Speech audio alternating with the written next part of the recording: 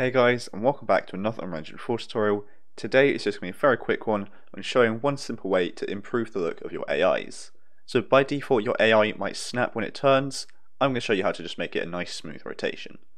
So let's hit play and I'll show you these two different examples. So one of these AI is going to snap, one will smoothly rotate. So this one I believe is going to snap. As you can see, it snapped when it turned, and that one's smoothly rotated. So let's see both of them here in action: snap and smoothly turned.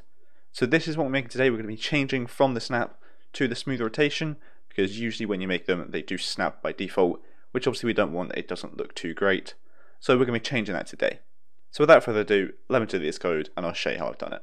So what we want to do first is we want to open up our AI blueprint, which for me is just going to be this simple AI rotate here, and all I have in here is just some simple code for the AI to random roam so it moves about so I can see it in action. But just do this in your AI blueprint. And what we want to do is we want to select our AI self up in the top left. So it will be the name of your AI, or the name of the blueprint, and then in brackets, self. So select that. Up in the top right details, search for rotation like so, and you can see that use controller rotation yaw is ticked. We want to make sure that is false, so it is unticked as you see here.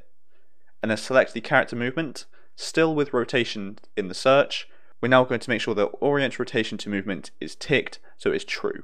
So by default it was false, now it is true. So simply all we've done is we've made it so that the AI is no longer using the controller rotation yaw, and it is now instead orientating the rotation of the AI to the movement of which they're travelling in.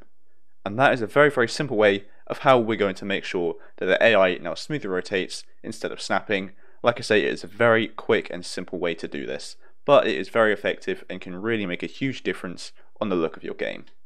So let's hit play and look at this in action. You can see we have the AI over here, and when it's turning it is now smoothly rotating instead of snapping as it was before.